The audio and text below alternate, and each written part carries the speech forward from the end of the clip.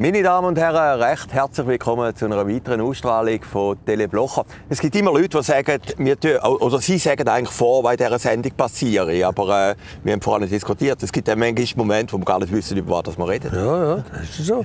Wir kommen ja alle Wochen zusammen und dann reden wir über das, was in der Luft liegt. Und ich bin schon manchmal auch überrascht worden während der Sendung. Und dann müssen wir jetzt ist das noch und so.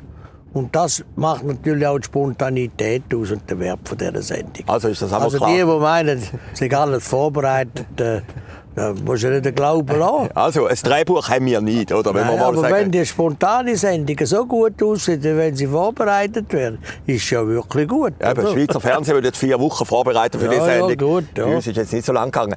Aber es hat gleich noch einen Punkt gegeben, der hat sie alle ein bisschen geschmerzt, oder vielleicht auch weniger geschmerzt. Die Finanzkommission ist da, glaube ich, oder Finanzdelegation vom Bund, die sagt, nicht, oder es gäbe ja die Rente oder was da, der Ruhegehalt nicht. Ja. Das ist ein komischer Entscheid und vor allem ein interessantes Pressekommuniqué. Also sie sagen dort drin, sie sind nicht zuständig, um das zu beurteilen. Aber sie machen zuerst etwa 3 Seiten, warum das eigentlich nicht gut ist, so eine rückwirkende Auszahlung. Und da innen steht zum Beispiel, sie sagen eben für einen sparsamen Staat. Das ist ja noch gut, oder? Das ist ja in ihrem Sinne. Ja, eben. Dabei, einer, der nicht jährlich bezieht, sondern erst später, ist ja zugunsten vom Staat. Also wenn mir einer etwas abkauft und ich ihm sage, du musst erst in 10 Jahren zahlen, sagt er, danke vielmals. Weil so lange hat er das Geld noch. Und beim Staat wäre genau das Gleiche.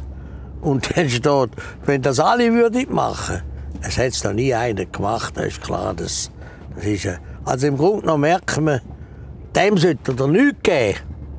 Aber grundsätzlich sind wir nicht zuständig. Also der Schwarz-Peter geht jetzt wieder zurück, oder? Ja gut, ich weiss es nicht, was machen. Das heisst, man weiss ja, wie es rauskommt. Der macht dann irgendeine Lösung, oder? Mich trifft. Ich bin nicht in diesem Verfahren gewesen. Ich bin ja nicht angehört worden, nicht, weil sie sind ja nicht zuständig. Also das heisst, jetzt muss der Bundesrat wieder entscheiden? Wahrscheinlich, ja. Ich weiss es nicht, wie es jetzt geht. Ja. Ich weiss nicht, was der Bundesrat macht. Gut, Sie sind ja einer, der Politik in der Schweiz am besten kennt. Über 50 Jahre, glaube ich, mittlerweile in diesem Geschäft. Was ist denn die Lösung? Ja, das sage ich jetzt nicht, aber man kann sicher sein, sie finden irgendeine Lösung. Also ein Kompromiss, oder? Ja, zum sagen, den müssen wir jetzt strafen. Da, aber doch, wir können ja nicht grundsätzlich. Ich meine, es hat natürlich eine grundsätzliche Frage. Wie geht man um mit einem Einzelnen, der vom Staat einen Rechtsanspruch hat und man ihm das noch bestätigt hat im 2008, dass er das rückwirkend fordern kann? Ja, aber da haben Sie so ein Papier, ja, oder? Ja, natürlich, aber Sie sagen, das ist nicht dort. Wie lange? Oder? Das ist ja dann immer ein Grund. Oder? Man ist immer ein Jurist und sagt, ja, das steht nicht, wie lange man es kann. Und bei der AHV ist es geregelt. Ich habe ja zuerst auf die AHV verzichtet. Die kannst du nur 3 Jahre. Nachher muss es nehmen. Kannst nicht einmal verzichten. Kannst also nicht sagen, was du nicht sagen. Nein, das kann nicht. Also das geht nicht. Also Nein, AHV kommen nicht. Sie über, obwohl Sie nicht wollen. Jawohl, ja. Und bei den Privatversicherungen, das trifft jetzt mich nicht, oder? Aber bei den Pensionskassen und so weiter, nach 5 Jahren verjährt es. Kann man es nicht mehr vor. Ist aber geschrieben und festgestellt, die Rechte. Der weiss, wenn ich sie nicht nehme, nach 5 Jahren muss ich sie nehmen. Und da beim Bund hat es keine so eine Regelung. Man weiss nur, man kann es nachher nehmen, aber man weiss nicht, wie lange. Und sie haben bestätigt, dass man das kann. Und das war eigentlich selbstverständlich, auch für den Bundesrat, ja. Also der Bundeskanzler ist eigentlich zuständig. Die haben das Formular geschickt, ich habe es ausgefüllt und so. Also gut, jetzt müssen wir keine Geschichte daraus machen.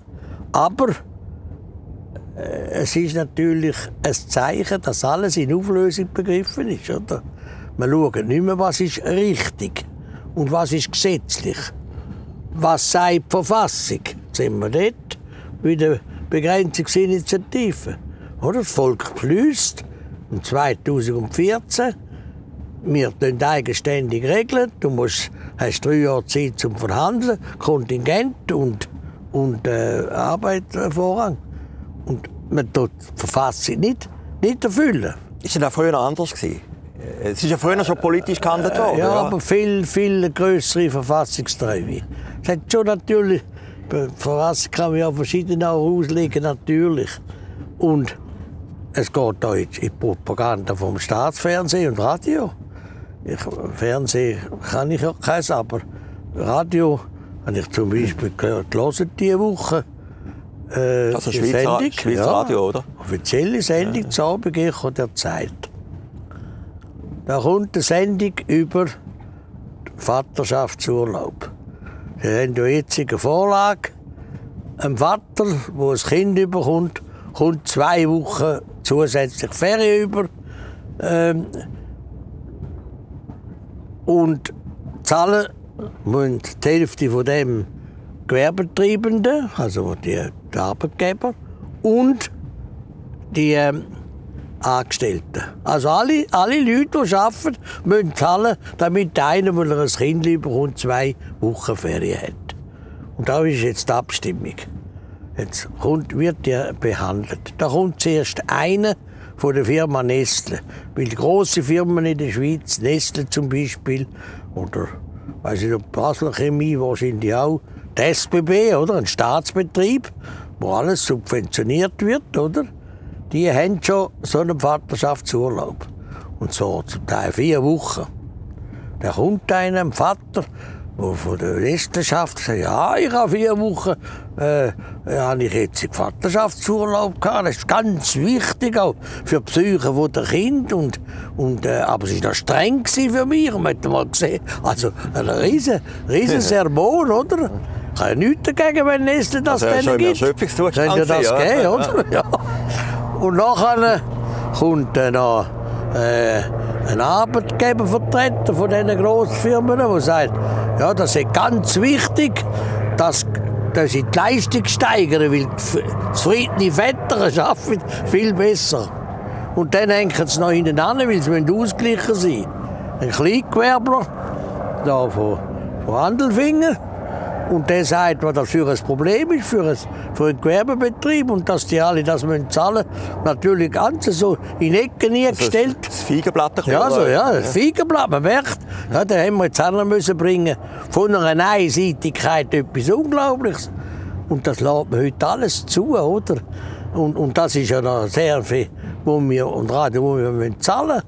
Also ich habe ja kein Fernsehen, schaue auch nie. Wir müssen doch da 360 Franken zahlen für den Schmerz, oder? Und wenn du eine Firma hast, musst du noch für die auch noch zahlen. Und es ist ja, hat das Bundesgericht festgestellt. Aber wenn Sie jetzt ein Haus fertig haben, da rein, müssen Sie ja, glaube ich, noch mehr zahlen. Ja, natürlich, das ist klar. Und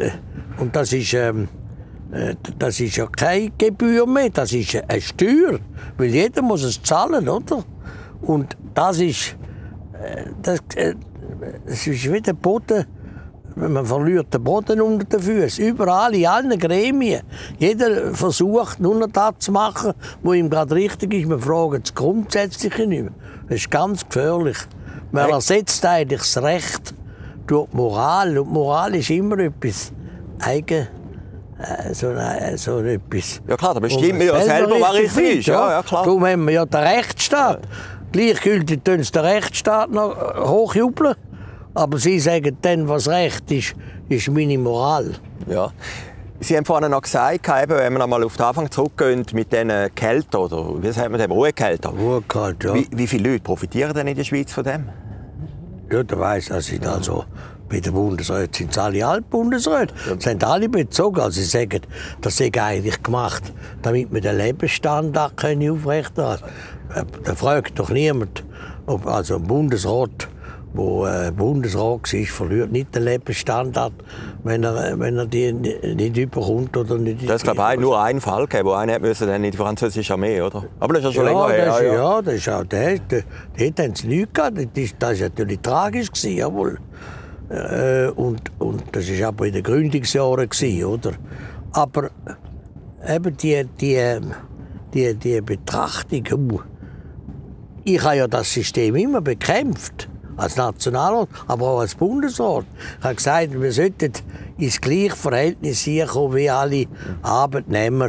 Der Bundesrat hat die Pensionskasse, er zahlt die Hälfte und der Staat, der Bund zahlt die Hälfte. Das ist dem seine Pensionskasse. Aber es ist ja keine Pension. Sie schreiben noch, das sei eine Abgeltung für die geleisteten Dienste, die man hat. Also es ist quasi eine Lohnzahlung, eine Abgangsentschädigung eigentlich. Also das schreiben sie jetzt hier, die Finanzdelegation.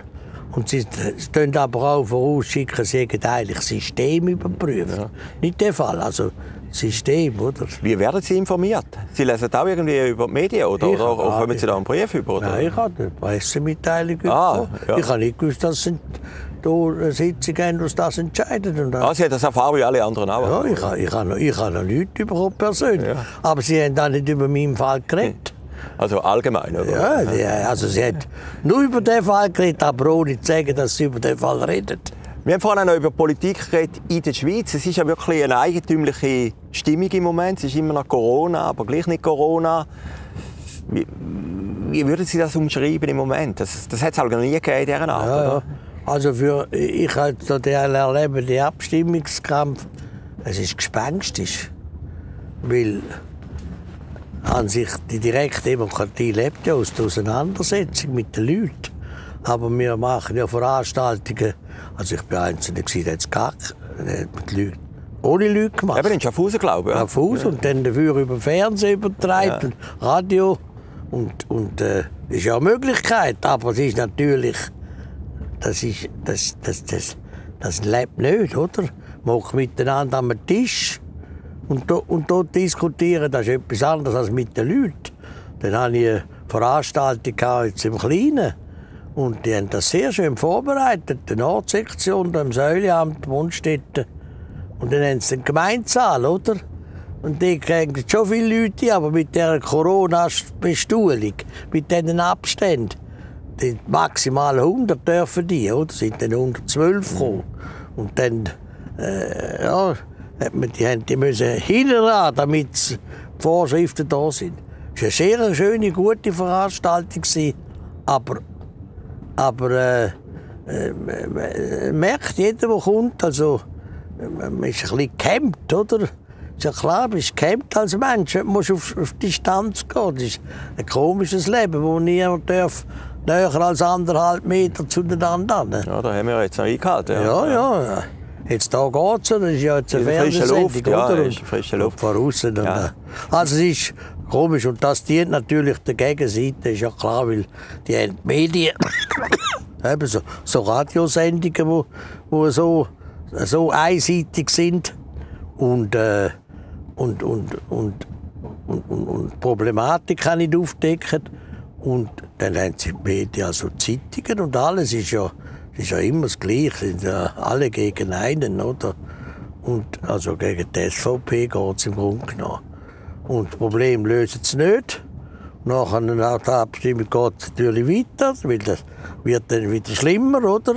Und dann hat man der Bundesrat da versprochen. Und die Glaubwürdigkeit leidet natürlich lieber der Politik. Ist ja noch interessant, jetzt haben wir das Nationale angeschaut. Also jetzt, uns geht es ja eigentlich noch gut, muss man sagen, oder? Wenn wir jetzt da sitzen.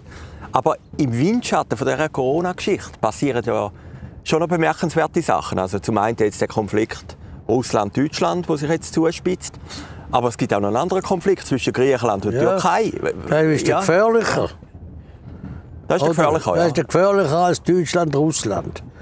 Bei dem Russland-Konflikt, erstens, da ist ja wieder einer vergiftet worden. Und ist jetzt in Berlin, hat man untersucht und sagt, der ist vergiftet worden mit dem und dem Nervengift. Und in Russland, und ist ein Oppositioneller. Russland sagt, wir haben nichts zu tun mit dem, den haben wir nicht vergiftet, oder? Das ist klar. Und das kann ja nur Russland abklären. Wenn es jemand anders war als der Staat, dann müssen sie ja den beurteilen. Und das machen sie nicht. Und Deutschland, aber die Chance ist klein, dass jemand anders ist. Jawohl, und Deutschland, dort muss natürlich zum Sagen, Wir finden das nicht richtig, dass man einen vergiftet. Aber wir dürfen auch nichts machen gegen Russland. Wir müssen jetzt ein gutes Verhältnis haben. Das ist natürlich Diplomatie und die höhere Politik ist das. Dem misst sich nicht so eine grosse Bedeutung bei, das wird nachher wieder vorbeigehen. Aber Zypern, also Türkei, Griechenland, das ist das grösste Problem, oder? Da geht es um Terrain, um Inseln, wem gehört was. Und dass es dort losgeht, mehr losgeht als jetzt. Und dass sich dann da Grossmächte einmischen, oder?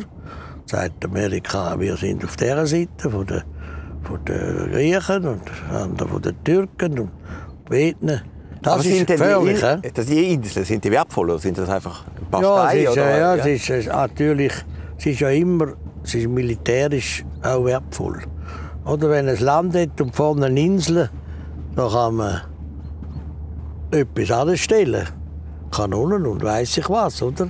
Also, damit man nicht ans Land ankommt. Das ist natürlich sehr wichtig. Eben auch in der heutigen Zeit noch, oder? Ja, das ist auch einer der Gründe Amerika-China im Südpazifik. Wem gehören die? Und dem, wo die gehören, kann die als strategische Ort kann die nehmen. Das ist also nichts Neues. Natürlich ist es heute weniger wichtig, wo die Luftabwehr mit den Flügern geht. Und wenn wir ja neue Flugzeuge beschaffen, weil dort ist die Gefahr kommt von oben. Die modernen Kriege werden vor allem von oben geführt. Dann werden die Soldaten nicht getroffen, aber die Zivilbevölkerung, oder? Das ist verrückt. Und ich habe das Gefühl, es wird niemand etwas recht anschauen. Die EU ist natürlich auch nicht entscheidungsfähig. Also es wollen ja immer eine Grossmacht sein nach außen, aber die bringen keinen Entscheid an. Das ist ja auch begreiflich.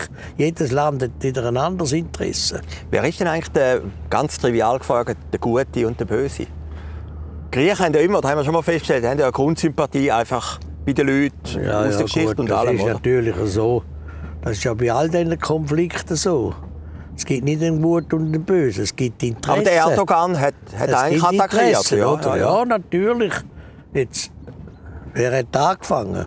Das ist schon im Kleinen, wenn zwei streiten miteinander. Wer hat angefangen? Oder du hast angefangen. Nein, du hast angefangen.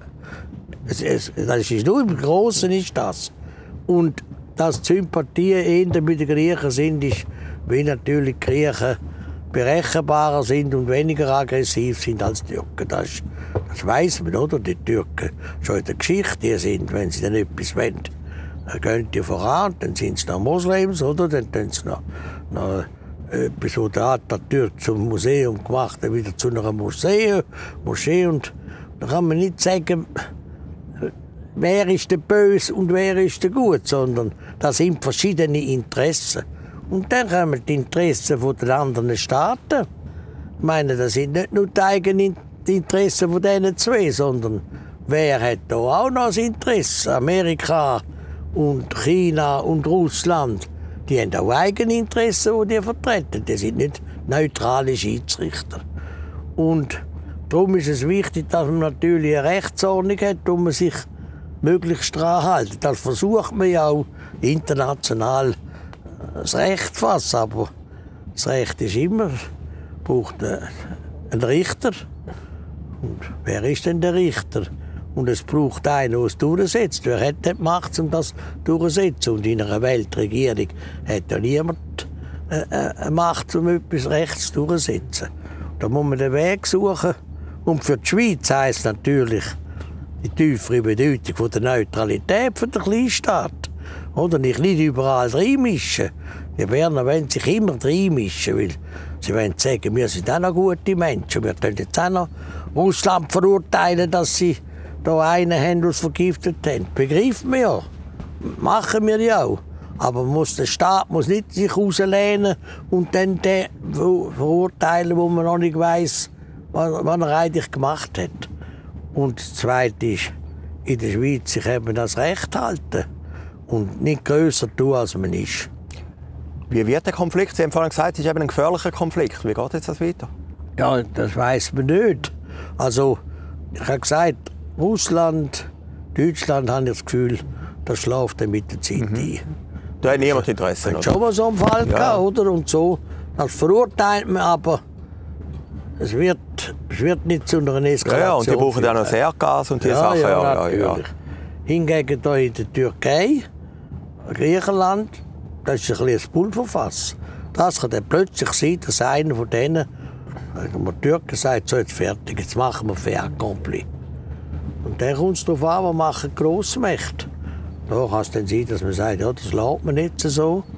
Das ist ja wie mit der Ukraine, oder? Der Krim. Da haben wir auch gesagt, ja, das ist nicht in der Ordnung, dass Russland die Krim wiederholt. Und jetzt ist es quasi... Einverleibt, ja. Ja, jetzt ist es quasi so. Ja. Also man hätte dann nicht können wahrscheinlich etwas machen, jetzt wahrscheinlich den Weltkrieg geben, weil die Amerikaner gesagt haben, kommt jetzt nicht in Frage, du gehst raus. Und die Russland haben ja noch bestritten, dass sie es geholt haben. Sie sind ja dann schlau, oder? Die haben gesagt, ja, wir haben es nicht geholt. Das heißt, wir haben eine Abstimmung gemacht und die wollen kommen und so weiter. Da wird dann alle Tricks werden angewendet. Und Kriegführung lebt ja natürlich von den Lügen, oder? Weil das ist ein anerkanntes System, etwas falsch darzustellen. Und dort ist es jetzt so, obwohl ja auch Europa Maßnahmen beschlossen hat, also wirtschaftliche Maßnahmen gegenüber Russland, aber die tut die Russen auch nicht beunruhigen. Aber bei der Griechenland, Türkei, da kann ich nicht sagen, das weiss auch niemand. Man schaut, da man kann stillhalten und dass man einen Kompromiss machen kann, vielleicht eine Abmachung. Und dann gibt es plötzlich wieder eine Lösung. Das sieht man jetzt da im Nahen Osten, oder? Ich meine, das ist natürlich eine Leistung vom Trump, von den Amerikanern, dass sie da Israel und die Vereinigten Arabischen Staaten einen Vertrag gemacht haben, wo jetzt friedlich ist. Sind jetzt mit dem ersten Flugzeug dort übergeflogen. Also das sind so Schritte, wo den Krieg verhindern. Oder verhindern ist vielleicht ein bisschen viel gesagt, aber mindestens Kriegsgefahr nicht vergrößert. Also, interessante Analyse. Eine kleine Tour d'Horizon haben wir heute gemacht. An dem September-Freitag. Das war Herrliberg Blocher. Ich freue mich natürlich, wenn Sie nächste Woche wieder dabei sind. Ich wünsche Ihnen ein schönes Wochenende und bis dann.